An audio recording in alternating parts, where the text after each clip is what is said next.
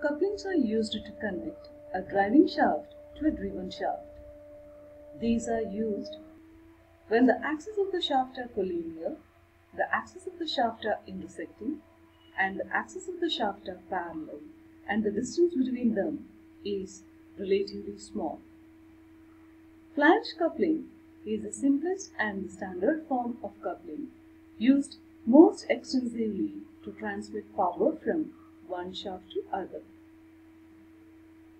The flanged coupling is the assembly of the parts, the shaft 1, the shaft 2, the flange socket side, the flange spigot side, keys, and nut and bolt.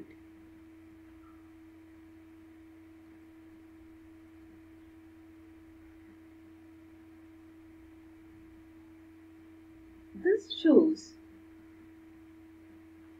the flange with socket side, and this is a flange with a spigot side.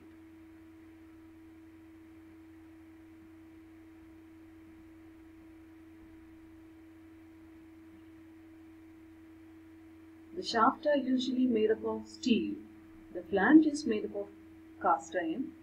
The keys and the nut and bolt is made up of mild steel.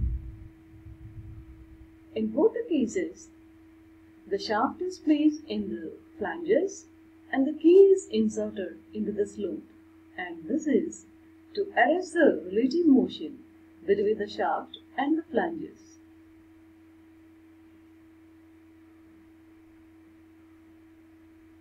And these two pieces are placed together and it is fixed using this nut and bolt.